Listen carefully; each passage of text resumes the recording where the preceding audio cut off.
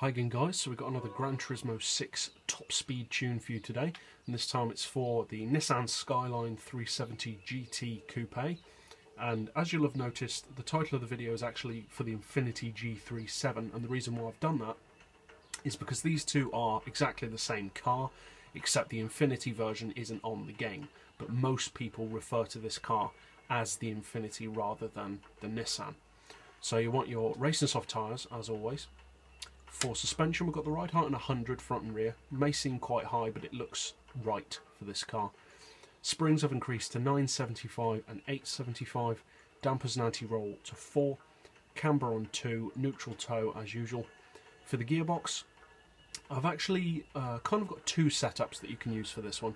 There's this setup, which is the highest possible auto setting and a final drive of 3.5.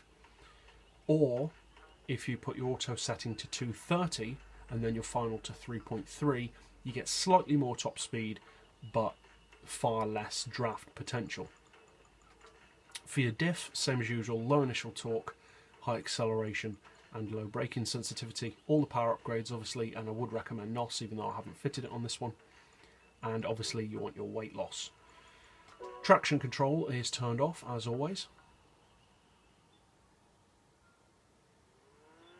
Yeah, so this is a reasonably popular car. I've been seeing more people use this car recently. I'm not sure if that's because people didn't realise it was on the game, or I don't know. I think more people would probably use it if it was under the Infiniti dealership as the G37 rather than the Skyline, because when most people think of the Skyline, they don't think of this. But yeah, it's a pretty nice car. I'm not a huge fan of Infiniti, but I do like the car. I think it's a very good looking car.